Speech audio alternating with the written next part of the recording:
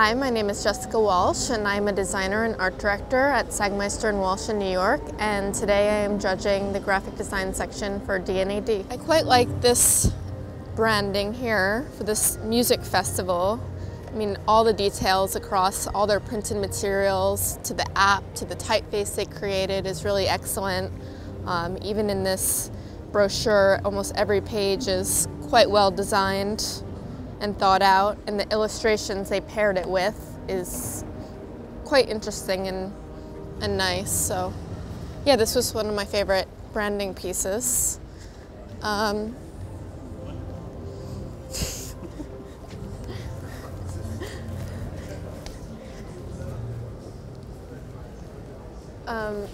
So formally, I quite loved these posters by Studio Dunbar. I think the typography is really interesting, and the color choices are sometimes unusual but quite beautiful, especially there's one in here. Yeah, this one I really loved. Yeah, the neon with that blue is really nice. I remember this one stood out mostly because normally a lot of the design and advertising for hair products is quite commercial looking and very generic and sort of all looks the same. So as a brochure and branding for a color product for hair, this one I thought was quite beautifully done. Just using these really slight gradients around the edges of each page. It's very subtle and but quite beautiful. And the typography works with it very nicely as well as the art direction for the photography throughout it. Neon colors are just always great, but it works well, especially when contrasted with like black and white photography. Really pops.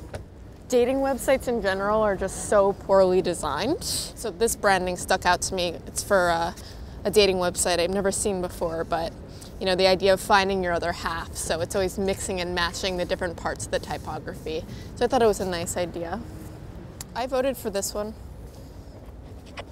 And it's quite complex and beautiful illustration, and it seemed like it was applied across all the different materials in the hotel, from packaging of candles to inside the umbrella and their bags. I liked this. I laughed. I guess this was the branding and environmental graphic application of the D&AD Awards for 2013 for the ceremony.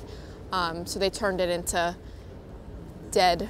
So it's, you know, dead drunk, dead gorgeous, dead good, dead nervous. So it's just quite a funny and smart, simple concept that's well executed.